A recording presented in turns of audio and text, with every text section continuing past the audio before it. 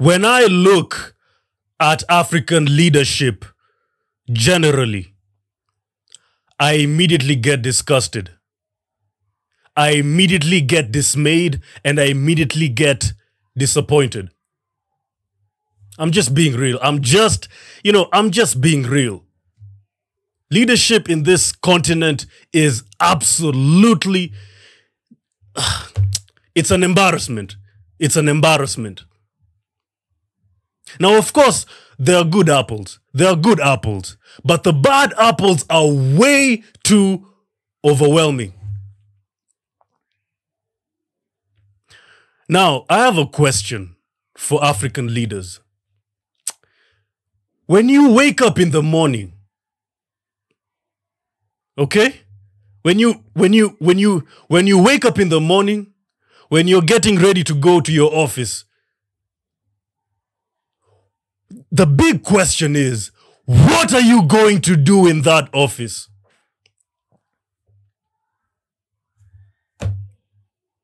What are you going to do in that office? That's the big question. What are you going to do? Are you going to serve the people, or are you going to take from your people? What are you going to do? Now, there are 4 types of African leaders. Number 1 are African leaders who are totally in for themselves and themselves only.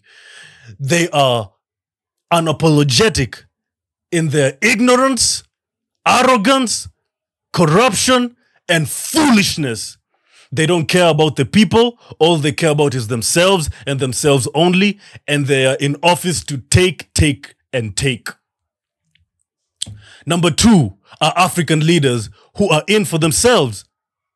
But the difference is they do some work for the community. They build some schools, they build some roads, they do some good things. But their primary reason for being in office is to take. The only difference is they do some good things in the community. Number 3 are African leaders who are genuine, who are in to work for the people. But the problem comes in when their work is not revolutionary. The problem comes in when these leaders are not visionaries. They don't have a vision for the country. All they care about is finishing their presidential term.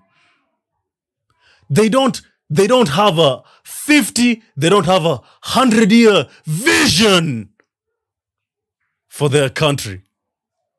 They are short-term thinkers, but they're good people and they work hard for the people. They're totally in to genuinely work for the people. They're just not revolutionaries and they're just not visionaries.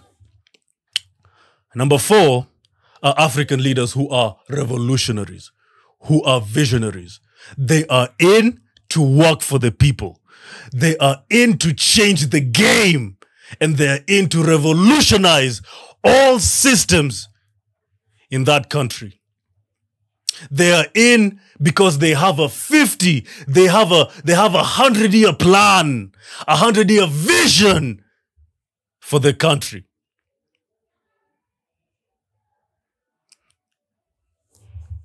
The question comes in when I ask, where does your African leader lie? Where does your African leader lie in those 4 categories? You know, when it comes to African leaders, the problem is that we lack leaders who have a vision for Africa. Africa is full of leaders who are very short-minded, who only think about finishing their presidential term. If we are really going to change Africa, we need leaders who have a vision for Africa, a 50, 100-year vision of where Africa should be in the world. Kwame Nkrumah had a vision. Thomas Sankara had a vision. Patrice Lumumba had a vision. We don't have leaders who have a vision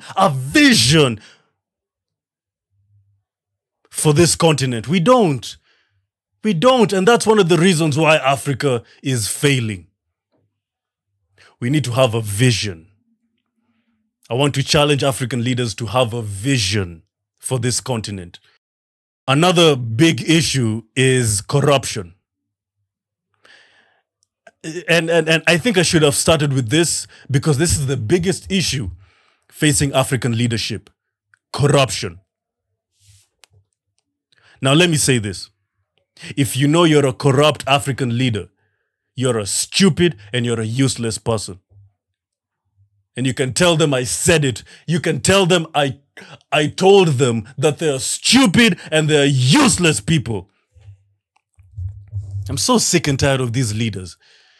You know how heartless you have to be to steal from dying people in hospitals, to steal from kids who are receiving the lowest quality of education, to steal from hard-working Africans, from hard-working tax-paying Africans who are working 10 to 12 hours a day. You must be a stupid person. You must be a useless person. And after all, what are you going to do with that money? You're going to spend it on stupid things like expensive cars, like expensive jewelry, like, unnecessary, expensive, big, colossal mansions at the expense of us. You are a stupid, you're a useless person. People have to die. We have to suffer a bad economy so that you can enjoy your mansion. And you know what? Let me say this. You can never find enjoyment and satisfaction when you are buying material things from stolen money. You'll never find enjoyment and satisfaction in material things that are as a result of stolen money. That Louis Vuitton bag, that Gucci suit, that big flat screen TV, that expensive phone, that expensive jewelry, expensive watch, you'll never find peace when you're using them. Because those things are as a result of stolen money. Those things have been bought by stolen money and anything. And this is, not only to these African leaders, but to just everybody. When you are in possession of stolen money and when you buy things that are from stolen money, you'll never find enjoyment and satisfaction in them. Mark my words. And these African leaders are so, because at the end of the day, when you die, your kids, your spoiled children are going to use your money and they're going to use your wealth into alcohol, into hard drugs, and they're going to suffer from the effects of it. Your wife, on the other hand, is going to use that money on some young boy, 20 years younger than her. We are just stupid people. We are just useless people. And let me say this. Let me say this to these African leaders. You will never, let me say this. You will never find peace in your life for as long as you're in possession of stolen African wealth, of stolen African money. Taxpayers' African money. You'll never find peace in your life for as long as you're in possession of stolen African wealth and African money. You'll never ever find peace, and your family will also never find peace in their lives for as long as you are in possession of stolen African wealth and stolen African money. You can tell them that I said it. These are just, I'm so sick and tired of these leaders. Even when you turn on the TV and you just watch them speak, you feel embarrassed. You feel like smashing that TV into little pieces. These are useless people. And I'm not scared to say it. These are useless people. Another thing I want to tell them. Before you put pen to paper to any deal that is presented to you by all these white countries, by all these Arabian countries, by all these Asian countries, please think twice. Before these white people, before these Arabian people, before these Asian people do anything in Africa, ask them, please ask them one question. And the question is, can I do the same thing that you want to do in my country, in your country? If the answer to that question is no, please do not sign that deal. I'm so sick and tired of these deals. I mean, these leaders just signing deals left, right, and center without thinking. You guys just sign anything that these white people, that these Asians, that these Arabs, I mean, you guys just sign anything that they present to you. And they end up messing this continent. They end up messing Africa. What is wrong with you people? Do you really care about Africa and about African people?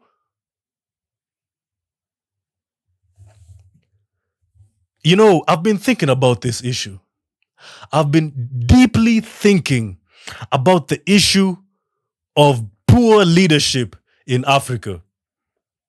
And I came to a conclusion that the solution is us. Is us, the common citizen, the common African citizen. We have to do some few things. Number one, we never, effective immediately, we never vote for a leader that doesn't have a vision. I didn't say a short-term plan. I didn't say a short-term project. I said a vision. If a leader is campaigning and he is showing no sign of having a vision, please, just throw him away. We don't even want to hear you. Number two, if that African leader, or if these African leaders don't have a plan to decolonize an African country, leave him alone. He's a useless guy. Just leave him alone. Number three, if your African leader doesn't have a plan or is not interested in African unity, throw him away. Never vote for him. Number four, if your leader is not interested in accommodating the African diaspora economically, socially, and politically into Africa, leave him alone. Or leave her alone. These are useless people. Just don't even think about voting for them. Just forget them effective immediately. And what we need to do is that we need to push for an African leadership program in every African high school. I am so sick and tired of kids in school being taught how many legs does a cockroach have? How many legs does a mouse have? Who cares? Who cares about that?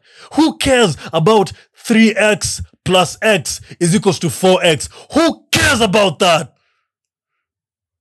We need to teach our children how to be responsible African leaders. We need to teach them how to budget. We need to teach them how to manage public money. We need to teach them how to stand up for Africa whenever Africa is under attack from all these white people and from all these other races who want to ruin Africa. That's what we need to teach them. Not all these stupid things and all these useless things that we teach them in school. We are wasting our kids' time. We need solutions.